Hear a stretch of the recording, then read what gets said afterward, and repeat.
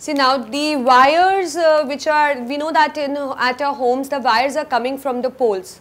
So what happened, the wire from the poles, they come to the, they are attached to the, like when the wires from the poles are reaching home, they are connected to an energy meter, and that energy meter is, or you can say that device is called as kilowatt meter.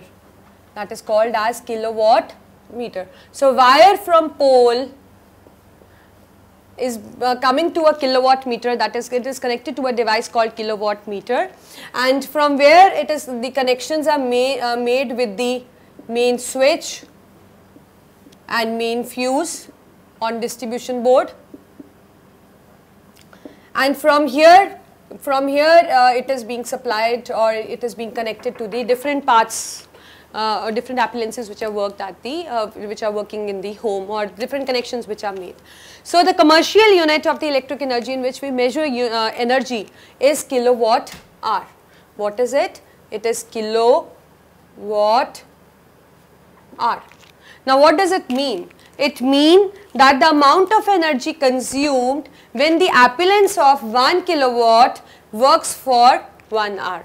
So obviously kilowatt is the power of the appliance and hour is the time. So we say that electric energy, or the amount of energy which is consumed when appliance of 1 kilowatt works for 1 hour. So in this unit we are going to calculate the electric energy, or the bill which you get at home is in the form of units, and each unit is equal to kilowatt hour. So here I am just going to take up few questions, and before I take up questions I want to tell you that 1 kilowatt hour is equal to how many joules? We know that the energy of unit of energy is also joule, so it comes out to be 3.6 into 10 raised to power 6 joules. How? See, it is 1 kilowatt hour. Right, so it means this thing 1000 watt into 60 into 60, if we convert into seconds, right. So this is, we can write 1000 joule per second, and it is into 60 into 60. So when you will solve it, it will come out to be 3.6 into 10 raised to power 6 joule. So if you have kilowatt hour and you need to convert into joule, just multiply with this figure, or vice versa, you can do that. So that means there is a conversion unit, that means you can convert kilowatt hour into joule, because 1 kilowatt hour is equal to 3.6 into 10 raised to power 6 joule. And moreover, you should know that 1 kilowatt hour also means 1 unit. 1 kilowatt hour also means 1 unit. So now it's time to take up question based on it. So see, we have an electric heater which is rated at 1500 watt. So that means power is 1500 watt. What would be the electric energy consumed? We need to find energy when it is used for 2 hours. So time is 2 hours. So now we know that electric energy is equal to power into time. This is the formula for electric energy. So whenever you need to calculate electric energy, you need to calculate by P into T. And suppose if I say 1 fan, it becomes 1 into P into T. But if I say 3 fans, we use the term N also. N means 3 fans. And N refers to number of appellants of same kind. Number of appellants of same kind. So I'll write here N. Try to remember always N, whether it is 1 or 2. So just try to remember in the formula. So it is E. It is 1 heater. So 1, power is 1500 and time is 2 hours. So it comes out to be 3000. It was in watt and time was in hour, watt hour.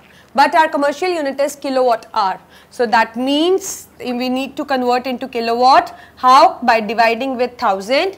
When we divide with 1000, it comes out to be 3 kilowatt hour. So this is the answer. I think you got it. First I calculated electric energy because the power was in watt. So I just divided by 1000, and after dividing it came in the SI unit, that is the 3 kilowatt hour. That is the commercial unit of electric energy. We will also say that this is the commercial unit. One more question. A bulb rated at 100 watt. There is a bulb whose power is 100 watt. There is an iron of 750 watt. There is iron power 750 watt.